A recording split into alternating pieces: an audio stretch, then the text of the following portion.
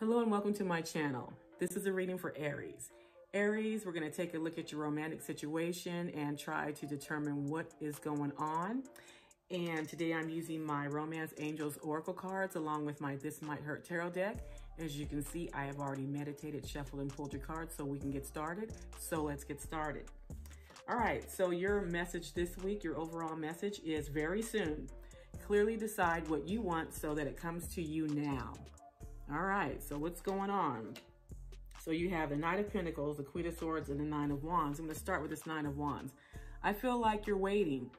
I feel like you're waiting and you're frustrated. You need to make a decision whether you want to continue waiting. I feel like this waiting game is caused by this Knight of Pentacles. The Knight of Pentacles is slow when it comes to romance. Your person might be busy working or doing other things. They have other issues going on right now in their life. So they're not able to come toward you the way that you want romantically. The Knight of Pentacles, is very slow, methodical, tries to make sure that, before he or she takes things to the next level, that it's right. But the Knight of Pentacles could also have issues that they need to handle before, they can move forward. So whatever the situation is, your person is moving very slowly towards you, and it's causing you frustration because you feel like you're waiting.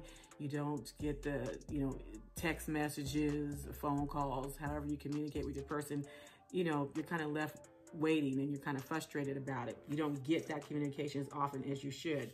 And then you have the Queen of Swords. The Queen of Swords is a communicator. The Queen of Swords does not play. The Queen of Swords needs clarity. So I really feel like this is you right now. You need to know what's going on. You need to hear from your person. You need clarity as far as where you stand in your connection, in your relationship.